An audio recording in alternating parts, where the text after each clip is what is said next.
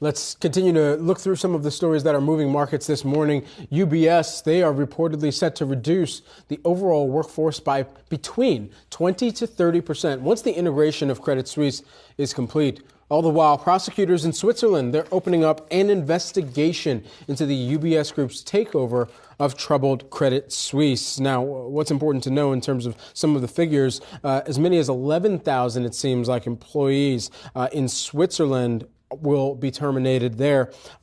And combined, these companies had about 125,000 people that at the end of last calendar year in 2022, 30% of that roughly in Switzerland now. Yeah, just some big picture thinking about this deal. It's reminiscent of some of the big mergers and acquisitions that happened in the global financial crisis in 2008, roughly 15 years ago. Back then, we were talking about Bear Stearns. Eventually, it would be Lehman Brothers. And there were banks involved, too, Washington Mutual. Well, this is unfolding overseas. So now we're seeing UBS, this big Swiss bank, absorbing Credit Suisse, kind of the redheaded stepchild of the, well, at least of European banks there, beleaguered for a number of reasons. But there are a lot of global implications for this, not the least of which is that UBS is going to have now a huge footprint in Latin America. I was just reading one side story, and this is one of many.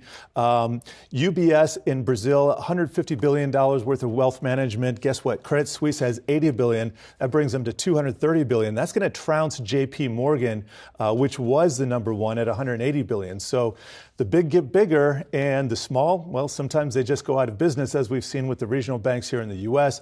A little bit of apples to oranges commentary there, but I think overall somewhat fair, if you'd agree. Yeah, I would. And just to add a little bit of a note on the investigation that we were mentioning a moment ago as well, the Office of the Attorney General in Switzerland, they are opening that investigation. And it seems that federal prosecutors there, they were looking for national and regional authorities to also investigate this deal and the consummation of it. Of course, year after year, and we had talked about this even as the deal was going forward. And prior to that, Credit Suisse has had its own kind of yearly, not just tumultuous event, but some type of event that we've had to cover year after year. Yearly, but unscheduled. Unscheduled, exactly. There you go. And so within the broader banking turmoil and banking concern that had ensued, Credit Suisse was once again found itself just thrown into that, given some of the mismanagement that had taken place there.